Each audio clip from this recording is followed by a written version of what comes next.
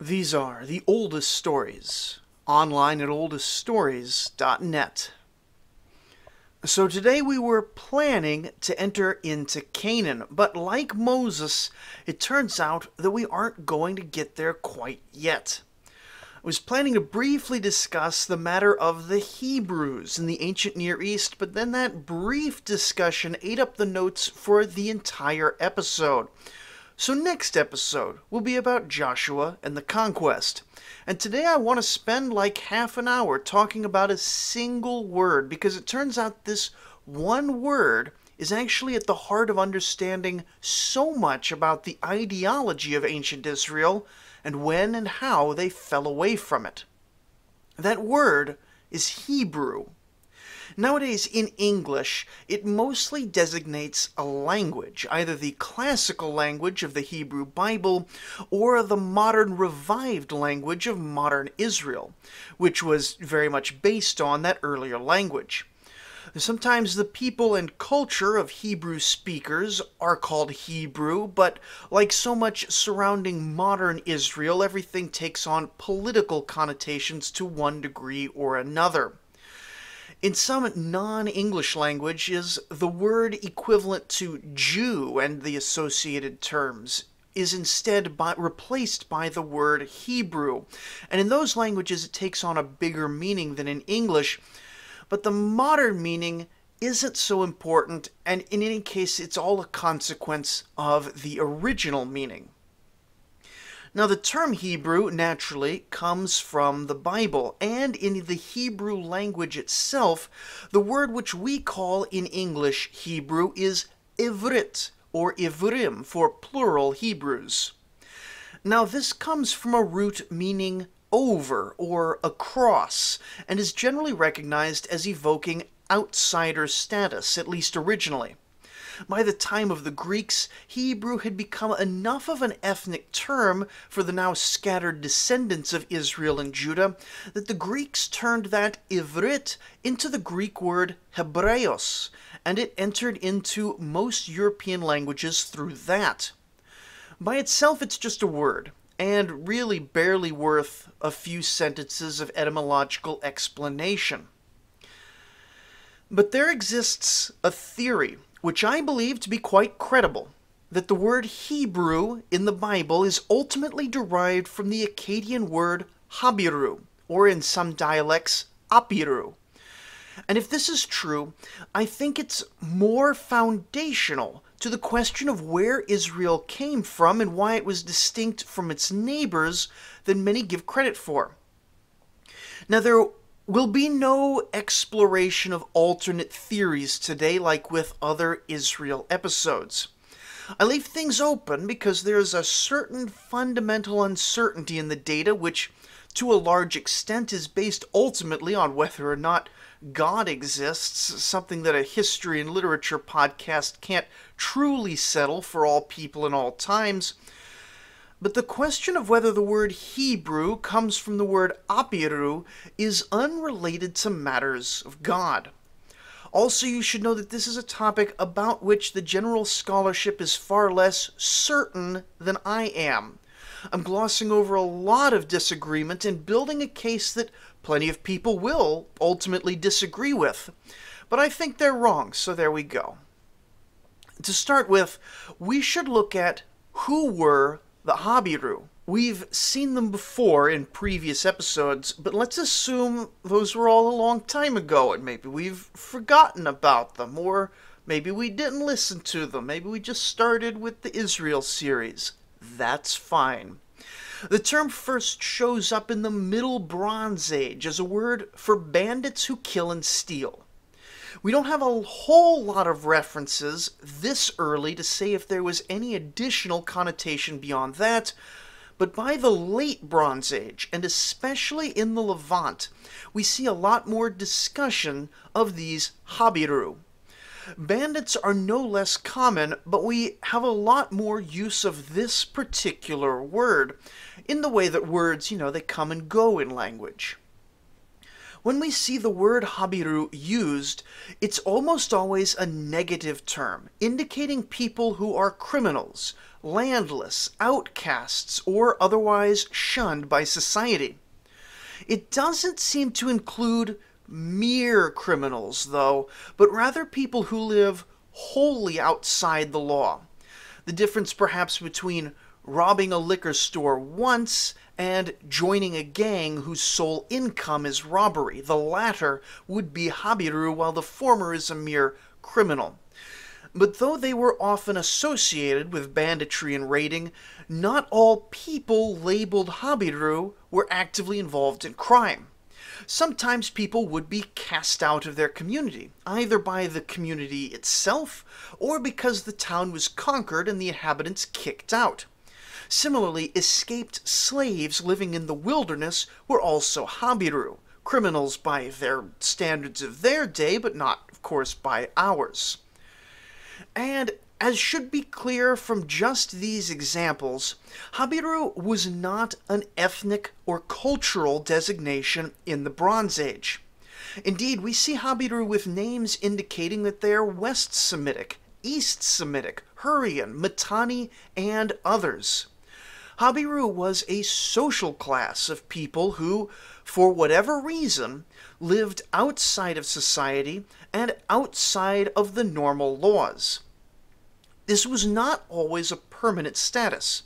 There are indicators that some Habiru groups rejoined society, either through conquest or peaceful reintegration, and they just became normal groups again. Similarly, we have every reason to expect that individuals could move somewhat freely from Habiru to law-abiding citizen, though the scale on which this happened is small enough that we're reasoning more from the general fluidity of the social situation rather than any actual examples. Habiru's status was, for most people in most of the Bronze Age, something undesirable, and it's something that you accuse your enemies of being, not something you yourself claim. But later in the Bronze Age, something interesting starts to happen. Certain groups living on the fringes of society, nomad bands of a certain flavor, start to get called Habiru, and don't appear to shake the term off after they settle down. We looked at the tale of Idrami the Adventurer King back in episode 77, and while he was never Habiru, or at least never says he was Habiru, he does mention that he settled among Habiru for a time, and hired them as mercenaries to help him conquer parts of Syria. It isn't clear that those Habiru bands ever lost that designation, since he was presumably writing the stela recording his adventures sometime long after the events described, or it actually might have been his son who wrote that particular document. We're not 100% sure. Now we have to say up front that we don't know why these mercenaries, despite backing the winning side, did not lose their Habiru status. Was it mere lingering prejudice, or was it a decision by the tribe to maintain a certain lifestyle? Now, Apiru, as a class of outsiders, could be linguistically related to the word Ivrit, both through known phoneme morphing and because Ivrit also carries a meaning of beyond. But that linguistic connection isn't strong enough to say anything for certain. It's quite possible that the Hebrews were called beyond people in a purely geographic sense, not in a social sense at all. But in fact, when we look at the Bible itself, and where it uses the word Hebrew in the Old Testament, we see that there's actually a much stronger connection than this. Now, translations differ, but the English Standard Version of the Bible counts 33 uses of the word Hebrew in the Old Testament, and this covers pretty much all the times when it's used to refer to a group of people rather than a language. Now, some translations, if you do word searches on them, add about 10 more mentions to the Old Testament because they translate where the Bible says something like, the language of Judah as just Hebrew to make things simpler for the reader. These mentions aren't super relevant to us. They're not unfair, it's just different translations doing different things. But the very first time it's used is in Genesis 14. Now, there are issues that I have with Genesis 14, which I've mentioned in previous episodes, but this particular section is a good one. The patriarch Abraham, here still known as Abram, has a cousin living in Sodom who's been captured by the enemy. It's all very exciting. Following this, verse 13 tells us that one who had escaped from this battle came and told Abram the Hebrew. And in verse 14 it continues that when Abram heard that his kinsman had been taken captive, he led forth his trained men, born in his house, 318 of them, and went in pursuit as far as Dan. Now, geopolitically, this verse is a mess. Dan didn't exist yet. There's more problems than that. But as a description of a Habiru tribal leader, this is pretty much spot on with everything else we know about them. He has a band of a few hundred men, every one of which is both warrior and herdsman, and he executes a lightning raid against a soft target, a loot train being force-marched back home, and takes plunder and captives with minimal casualties. This is, to a T, what Habiru do, except here the word used is Hebrew.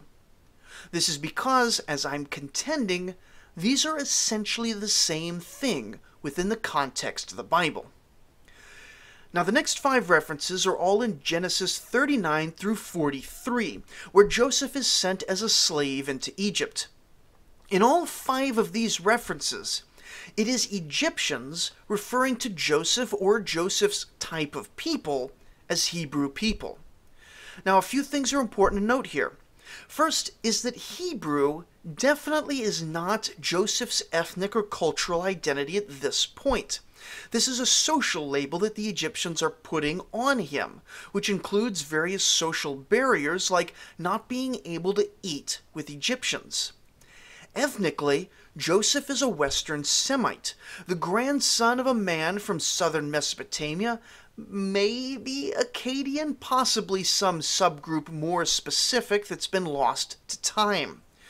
There is at this point no great population of Hebrews who are synonymous with the tribes of Israel, because this is literally the first generation of said tribes, and 2 of the tribal founders, Ephraim and Manasseh, have not been born yet.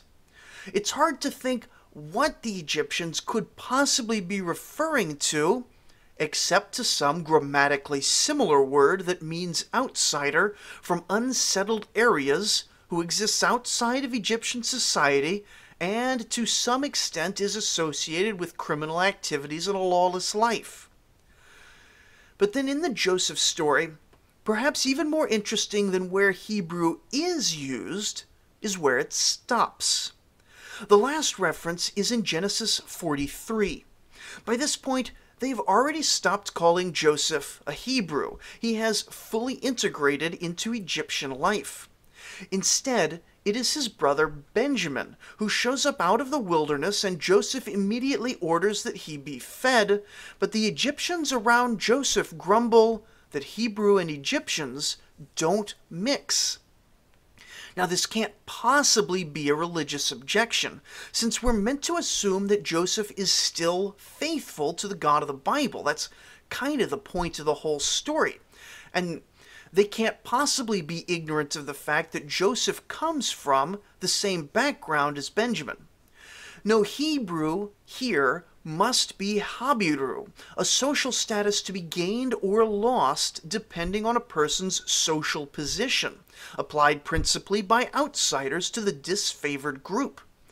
The word is then not used again for the rest of Genesis because the family of Israel entering Egypt integrates in pretty quickly, since this is most likely set during the Western Semitic Hyksos dynasty, which we discussed earlier, making integration much easier. As soon as Exodus begins, however, that derogatory H word starts getting thrown around again. Right off the bat, in verse 15 of the first chapter, the Pharaoh is calling some midwives Hebrews.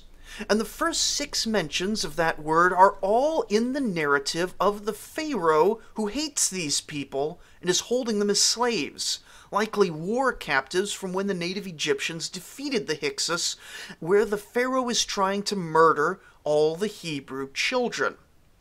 Now, murdering children is not something you do to a culture that you accept and tolerate. It's something you do to people who you view as outside of society and perhaps less than human. And again, we aren't considering the truth of this story. We're accepting this story as a story to look at the meaning of this word, which I think we're getting a pretty solid baseline for, and the next verses are just going to build on that. The next 2 uses of the word are from the perspective of young Prince Moses. First when he sees the Hebrew man being whipped, and then when he sees 2 Hebrews fighting. In both cases, he's in the social position of an Egyptian prince looking down on the enslaved underclass, fitting our mold pretty perfectly. But the next uses are the most interesting. The next 6 times we see it in Exodus, it is as part of the phrase, Yahweh, God of the Hebrews. Yahweh introduces himself to Moses as the God of Abraham, but when talking to Pharaoh, his title is God of the Hebrews, which is absolutely fascinating. It hardly needs to be said, but Egypt was a land of many gods. There was a god of the Nile, and a god of the desert, a god of the sun, and a god of the underworld. Here, Yahweh presents himself to the most powerful king of the age as the god of the trash, the god of slaves, the god of outcasts and outlaws and rejectors of all that is good in the Egyptian way of life. And this isn't a mere rhetorical trick. This is a God who inherits the younger child above the firstborn, the God who blesses the meek, the mourning, the persecuted, the reviled, the poor in spirit, the God who tells you to love not just your neighbor but also your enemy. This is the God who makes shepherds into kings, who frees slaves, who rejects grand idols, and who ultimately dies on the cross between 2 thieves. The God of all things he may be, and that includes being God of the lowliest, who Pharaoh may have considered to be without the blessings of any god. This is an ideological statement elevating the least in society above the greatest, a running theme throughout Scripture. The first will be last and all that. And it is confirmed by the next 2 mention of Hebrews. It's Exodus 21 and Deuteronomy 15, but both are saying the same thing. Slavery in general is fine, but if you purchase a Hebrew slave, he must be set free on the 7th year. Now this can be read as an ethnicity, or it can be read as Habiru, social status, the idea that the people getting the law from Moses wandering in the desert now see themselves as being of this particular social status. Now after this, the word vanishes from the lexicon through the entire period of Joshua and Judges, not to reemerge until 1 Samuel. And specifically 1 Samuel, not even 2 Samuel or Kings, which were all assembled as one unit, have any mentions of the H word. Every single time we hear about Hebrews in 1 Samuel is in the context of the Philistines, the great enemy of that era. The Philistines apparently called the people of Israel Hebrews at this point. And it's deeply unclear if they're using it as an ethnic designation or continuing to call the Israelites Habiru, perhaps as a derogatory exaggeration. Now there are good points in both directions here. The Philistines are not native to Canaan. They had first come from the collapsing Mycenaean Greek or perhaps Minoan Crete areas, or somewhere around there, and thus spoke a language in which Habiru was not even a concept in the uniquely Near Eastern sense. Rather like an elementary school child who comes home swearing for the first time, you know for sure that they learned those words from someone, but you aren't sure if they know exactly what those words mean. But what pretty clearly comes across is that the Bronze Age concept of Habiru specifically as military bands separate from any major settled city or nation. And this is a great description of our focus in 1 Samuel. The armies of Saul and the pre-kingdom armies of David are both described in ways that make them sound very much like the famous Habiru armies of the Middle and Late Bronze Age. But what if the Philistines never knew about the famous Habiru armies of the Middle and Late Bronze Age? They may not have been calling Hebrews as roving warrior bands. They may just have been using the term because the other Canaanites were calling them that. Consider that we, in English, commonly call certain Native American cultures by names which were derogatory in origin. This is because when the first settlers and conquerors arrived, they would ask the nearest group, "Hey, who are your neighbors?" And they'd just assume that whatever we got told that was an ethnic name, when sometimes it was just a rank insult. And yet, this still fits with Habiru, since for the settled Canaanites, the Israelite tribes were enemies who set themselves outside of Canaanite society. Which actually brings us to the main thrust of the argument against the equating of Hebrew and Apiru. The linguistic forms can, of course, be debated either way without much firm ground being established. But given that Apiru was in fact a derogatory term for a condition that no one would choose to be in, and in fact many we know worked to escape, why would Saul, in chapter 13, refer to his own people with that term? And in this one objection, I believe, lies the origins of the Hebrews, and the power of that term in defining the people of Israel. It is absolutely true that Habiru was thrown around in the Bronze Age as a derogatory term, and that most people entered into Habiru status unwillingly, either by being enslaved or cast into poverty and exile, or merely by being born outside of the social norms of settled society. But imagine this. Imagine if a tribe found themselves, for whatever reason, to be considered outside of society. Maybe they were forced by hunger into banditry. Maybe they were escaped slaves. Maybe their villages had been conquered in some war, driving them out into the wilderness. Far from civilization, wandering princelings might hire them as mercenaries, but for the most part, they're scorned when they try to approach respectable towns.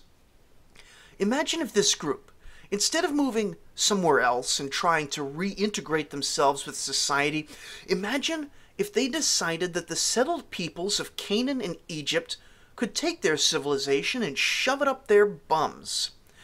An ideological movement may have broken out among this tribe, and if the Canaanites would not let them worship their gods, then by God they would only worship their own tribal god, which the Canaanites could not take away. They would not participate in idol-making. They would scorn the settled lifestyle and its decadence. They would turn the foundational myths of the surrounding cultures on their heads to instead celebrate the herder, the nomad, and the pastoralist. Or, just as possible, what if one tribe, or even one family, decided for religious or ideological reasons to reject the values of their society, what with its infant sacrifice and man-made idols and economic unfairness, and because of that, walked out of town to become Habiru of their own free will, taking the scorn of the settled people as high praise, for he wanted to be outside of their wretched society. From a purely agnostic point of view, either could have caused the other, and the Bible itself tells us that both may have been at play together, with Abraham leaving the city of Ur and with the slaves being set free from Egypt. Both circumstance and ideology mixed together to form a group of Habiru who did not reject that Habiru status. In fact, even after the Hebrews settled down and formed a kingdom, the prophets and holy men who were most on board with the Israelite religious mission frequently hearkened back to how much better things were in the days of the patriarchs, the days of the wilderness wandering, that is, the days when the Hebrews were still Habiru. Rejecting and being outside of the worldly, urban, Near Eastern social system was always a point of pride for the people of Israel, and always consistent with the requirements set down by Yahweh. Even later, long after the Habiru roots had faded away, there remained a biblical injunction to be in the world, but not of the world. For me, the icing on the cake is the final uses of the word Hebrew in the Old Testament, before it fades into Greek and does become a purely ethnic term at that point by the New Testament. The prophet Jeremiah twice uses the H word, though in both of these he's quoting the slave laws mentioned earlier, so those don't really count as new uses. But then the last use is by the prophet Jonah. He's living in times of the kingdom of Israel, and God calls him to visit Nineveh. Now he rejects this command and flees his city, flees his home, and he runs until he runs out of dry land, and then he boards a ship to keep going. And when the sailors on that ship ask him who he is, he says to them, "I am a Hebrew, and I fear Yahweh, the God of heaven." He has rejected and fled from his society and his God, and the first words out of his mouth are him calling himself, potentially, a Habiru. Thematically, the people of Israel do not openly separate themselves from society after the kingdoms of Israel and Judah fall. They work as a conquered and scattered people to push forward the narrative. And perhaps as a result, we don't see the word Hebrew written in Hebrew ever again. The New Testament, which was written in Greek, where the Greeks used the word Hebrew as an ethnic designator for Israelites, does feature the word solely in that context. I want to pause here and make something clear, though. Not all Habiru were the people who became Hebrews. The people we call Hebrews, supposedly the 12 tribes of Israel, were one subset of the wider Habiru social class. So we should be wary of anyone who tries to disprove my little thesis here, because not all Habiru were Israelites. They don't all need to be Israelites for this to work, and indeed, not all Yahweh worshippers need to be Habiru at any point in history for this to work either. So why am I setting apart an entire episode for the word Hebrew? It's because that word itself is at the core of what makes the people of Israel unique. We have so little archaeological evidence for who these people were or what they were doing from 1200 to 1000 BCE. And indeed, so little aside even from that, but hidden in this one word is something that does a lot of work to confirm wide portions of the biblical story. It could be, as some have claimed, that the entire Bible was made up pretty much from scratch by Judahites living in Babylon following the fall of Jerusalem. And yet, if that were the case, if they were not working off much older documents, it's hard to imagine where they could have gotten much of the ideology of the Bible, where they could have gotten much of the Habiru flavor. I think it's pretty clear that whoever wrote the Bible, however they did it, They were part of a tradition which had begun as Habiru, who were happy to be outside the social order of the day, and that continued, grew, and developed alongside the history of Israel in a number of ways. Now, I'll be making note of this pretty regularly as the narrative moves forward, but just to reinforce and look at the big picture. The entire Bible, start to finish, is an ideologically Habiru work.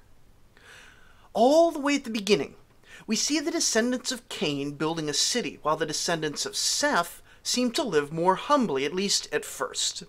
And Noah appears to be outside the mainstream of society prior to the flood. Abraham, of course, is defined by his exit from the great Sumerian city of Ur, and the greatest calamity of Israelite history comes when Joseph leaves the wilderness and attempts to integrate in Egypt, which starts out, well, it starts out badly, but then it goes well, and then it ends badly. Abraham's cousin Lot, who moves into the city of Sodom, follows a similar trajectory, with the message that integrating into settled city-based society is a bad move. God's presence and God's law comes during the time of purification, that 40 years in the wilderness, when everything is pretty good, despite the people having a bad attitude pretty often. Which, aside from the bad attitude, is peak Habiru existence. And who knows, maybe the Habiru were grumblers too.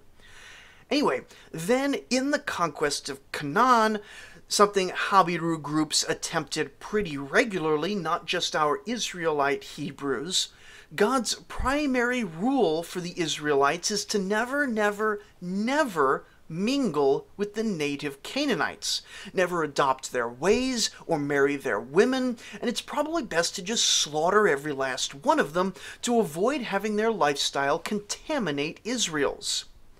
And it's this initial failure to remain separate, to be in the land of Canaan but not of Canaan, that the Bible sees as an infection that's never fully excised, leading to the ultimate collapse of the people. In the book of Judges, when Israel is being oppressed by local groups, they adopt all sorts of perverse ways, including child sacrifice. And without the Habiru separateness that holds the 12 tribes together, they fall into civil war. The united monarchy falls apart as Solomon begins to follow the religious practices of his 700 foreign wives, and for the later kings, the entire story is one of them falling into idolatry, or, to put it less pejoratively, the native religious practices of Western Semitic peoples. And then some prophet who frequently either lives in the wilderness or speaks highly of wilderness living will show up from time to time.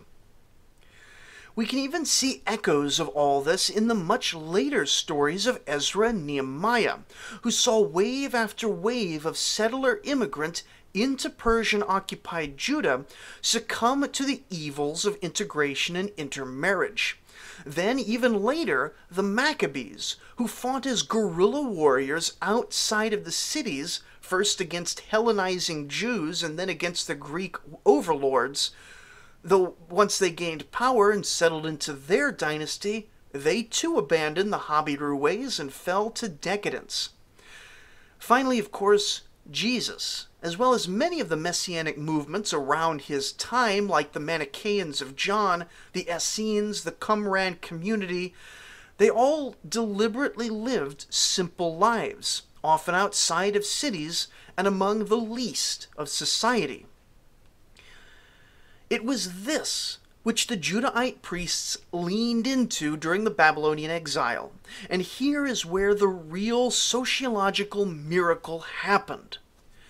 How many cultures and how many civilizations have we seen in this podcast series become conquered and subsumed by their conquerors? How many people in world history have survived being scattered and rootless? Now, the Roma, formerly called Gypsies in Europe, are one example, with a lot of Habiru similarities. But of course, No wandering group of exiles has been wandering as long as the Jews without losing their identity. How much of that endurance, how much of that keeping apart without integrating can be traced back to the Habiru themes of the Hebrew Bible? My guess? Quite a lot of it. Now, if you want to see the hand of God here, the entire Hebrew Bible was set up to allow the Jews to survive their scattering. If you want to see mere sociology, the Judahite priests who wanted their people to remain loyal to them during the Babylonian exile were some of the most effective social engineers in all of history. All this to say, one of the most common questions I've gotten on this show is if I think the word Hebrew comes from the word Habiru. The answer to that is yes. I think the connection is not just linguistic, but profoundly ideological, in a way that has shaped both the Jewish and Christian faiths and peoples in the 32 centuries since some Egyptian prince told a couple of slaves that they would be better off out in the desert. Next episode, we will actually get to the conquest of Canaan, in which a number of these Habiru themes will play a part, and we will see why many people think that there was no conquest of Canaan, and we'll look at why the Bible pretty much agrees with them. Thank you for listening.